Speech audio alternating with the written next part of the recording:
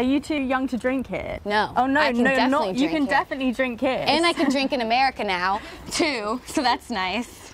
Oh yeah, wasn't it your birthday the other day? Yeah, just turned 21. So you're a Libra as Yes. well. I'm also a Libra. Oh, the vibe. Sorry. We're just all balanced out.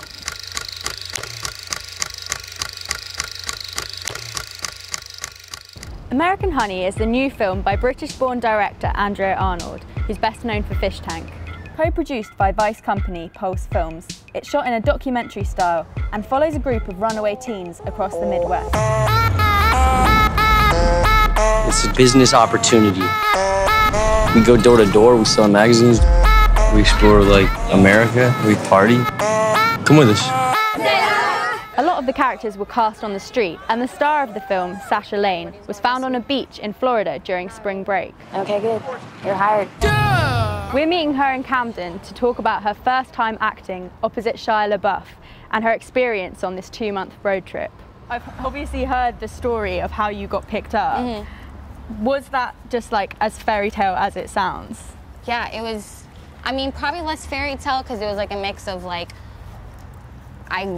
I got kicked out of my hotel and that's how I ended up on that beach, and then like some strangers were at my place, and then I moved suitcases into her car, and luckily she didn't kill me. So like the less prettier version, but still very much like this doesn't happen. Yeah. So what actually happened? Did she just come up to you, Andrea Arnold, and say like, you look perfect? She didn't just walk up, she ran up to me. That kind of thing happens in England, like there'll be a model scout or something, but it will be really sketchy. Yeah. Like, was it like, were you worried that it would be like a scam or something like that? Yeah, but also, I mean, if you just have like a British woman who has a cowboy hat and overalls on, at least you don't get the danger feel. But of course, I was still really like skeptical of, is this even real? Like, what do you, when she came to my hotel that night, I was just like, oh, you're here. Okay. How about like your family? Because if you were out on spring break, did you have to like call them up and tell them? They were freaking out. My mom was actually more chill about it, but I remember having a conversation with my dad, and he was just like, you know, I feel like you're not asking me, you're just telling me. And I was like, yeah, pretty much. So regardless of what they said, I was like, well, I'm doing it, you know? When you were younger, did you ever think that you would be an actor? No, no. Way too awkward and uncomfortable. And also it just wasn't one of those things that you felt like you could do. And I wasn't really interested in like the whole industry part of it and everything, so spring break just got me. The film like really captures this kind of raw American youth culture.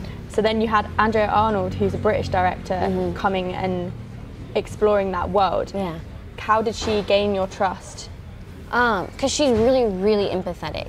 She's understanding that she's taking these kids from the street and like people who know this life, and that she isn't from there. So she gives us like freedom to like go about it as we do. And she did the whole road trip and everything before we started filming. She looks deeper, you know, and she sees you for who you are, and that's really special. It's a good connection to make with the director. Was she quite maternal because all of you are so much younger? Yeah, but also she was like fun, you know? She was like down to hang out with us and stuff, so she was like the fun mom. Is she okay? Oh yeah, you just gotta keep her in your prayers, darling. I've been trying to be Christian, but I can see the devil has a hold of the two of you. I think the devil has a hold of your daughter.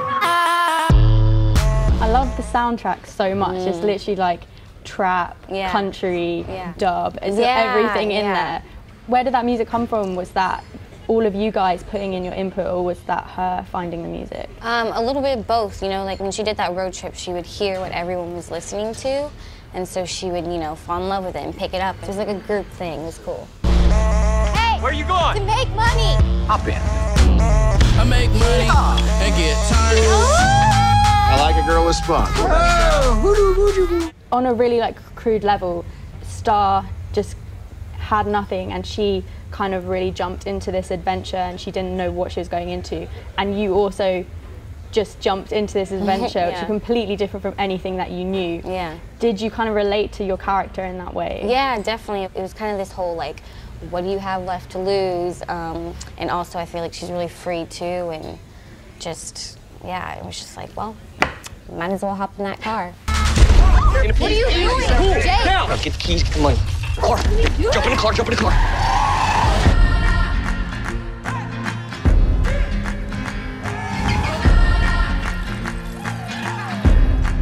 Do you have any dreams? Won't compromise. It's like future dreams. Nobody's ever asked me that. You didn't have as much of a script. Yeah. You shot chronologically, and loads of you didn't have much acting experience at all. Did it kind of feel like she was making a documentary of you, or did you get the sense of it being her vision? Like, there was a script, I just didn't have it. So I would get like the side the day before, the day of. But like a lot of the van scenes felt very documented, it was very much just kind of us hanging out and the camera all of a sudden would be rolling or not rolling. But the rest of it was scripted, and so you could see her vision as you would wake up each day and be like, this is what we're doing today. You start to uncover more, just like anyone else watching the film, you know? It was the same surprise experience. One of my favourite things in the film was the power play between your character and Shia's character, Jake. I just kept thinking, like, one day you hate each other, the next day you love each other. Was that hard to draw the line in terms of, like, your friendship? Sometimes, yeah, you'd be in it and you would just, I'd have to be angry and upset the whole day, so then we'd get back and I'd just be like, and then have to remember, like, wait, no, you didn't actually do anything to me. You think you're special. I am nothing. You don't mean nothing to him. Nothing. Because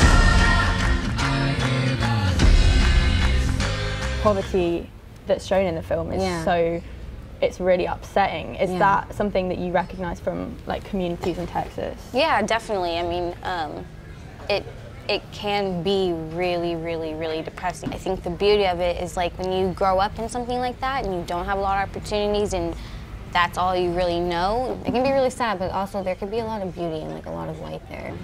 You just gotta dig a little deeper, and with people too, you know, like a lot of those people you'd think can be scary because they look a little rugged because they're not in high fashion clothes, but they can be some of the sweetest, most genuine people ever. So yeah, it's kind of like the point, I think, is yeah, you see like the bad parts or whatever, but also there is light because you got to look for it yourself. Your whole tribe that you had, that you were going around the country with those guys, they all picked up from just off the street, found everywhere? Yeah, pretty much everyone was kind of picked up like in their hometown. That's how like real and authentic it was, you know? It's just, maybe that kid from Missouri and Virginia, my brother and sister, they're from Oklahoma. We met them as we went along. Have you kept in touch with them all? Yeah, like pretty much most of them. I just have, like I said, we built this family and this bond, and so I can't like let that go. And I don't want to, you know? Yeah. So I'm hungry. I don't know what to eat around here. You're thinking between a breakfast or Thai type thing. Maybe Indian, I don't really know. Okay, then I know where you should go. You should just go up to Camden Market. Camden Market. There's like a vegan burrito place actually, which looks pretty good. That sounds actually really good, vegan burritos. Nice. Thank you.